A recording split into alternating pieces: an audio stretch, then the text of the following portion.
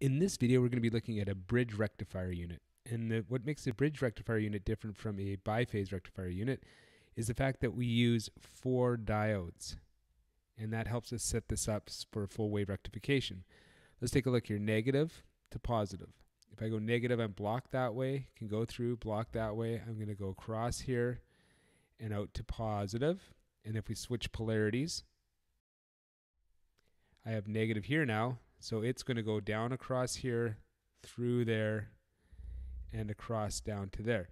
So I end up with a full wave rectified circuit because I've got a hump, boom, boom.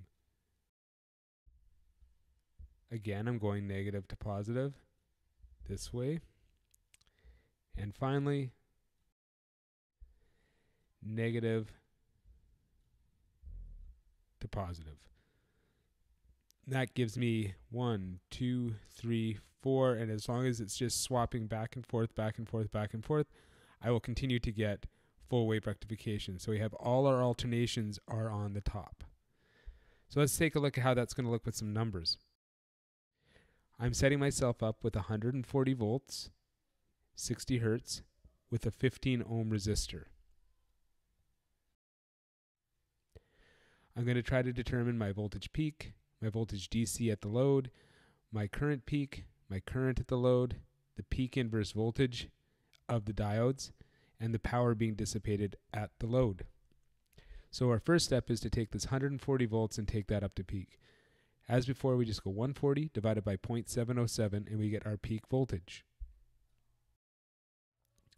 198 volts peak. There we go, we throw that right over there. Now, if we want to figure out what our DC voltage is, we take the peak voltage and we multiply that by 0.637. And that gets us our answer of 126 volts DC. So let's go ahead and throw that over in the side here. Next, we have our current peak. Well, we can take our peak voltage and divide it by our ohmic value of the load to get our peak current, which is 13.2 amps peak, if you see that over here. So let's put that over here where it belongs.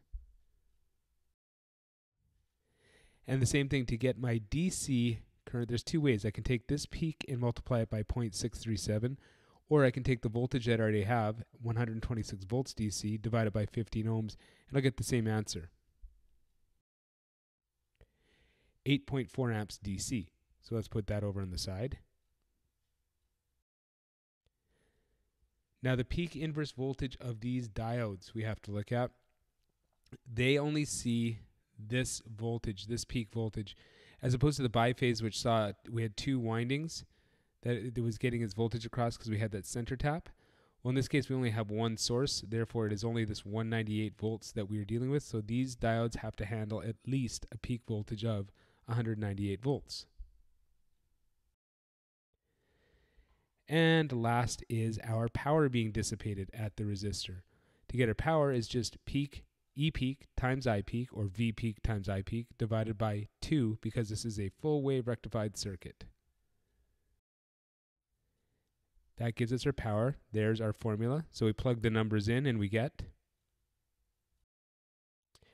1,306 watts by taking 198 volts times 13.2 amps and dividing it by 2. And that's it. That is a full walkthrough on a full wave rectified circuit using 4 diodes, aka the bridge.